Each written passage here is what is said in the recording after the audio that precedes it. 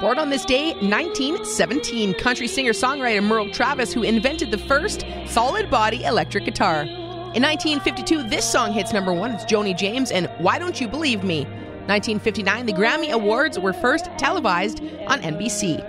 1963, the number 1 hit is The Beatles' I Want to Hold Your Hand, knocking out the other Beatles hit She Loves You from the number 1 slot, giving them both the number 1 and number 2 in the UK charts. In 1964, Canadian actor Lauren Green plays Pa Cartwright on the NBC TV show Bonanza, has a number 1 Billboard pop hit with this single, Ringo, the second Canadian to have a number 1 in the U.S. In 1969, the Beatles went to number 1 on the U.S. singles chart with their 26th release, Come Together. It also became the group's 18th U.S. number 1. Same year, 1969, number 2 on the charts is Blood, Sweat and Tears and When I Die. The group is led by Toronto rocker David Clayton Thomas. In 1975, number 1 hit is Silver Convention with this song, Fly, Robin, Fly.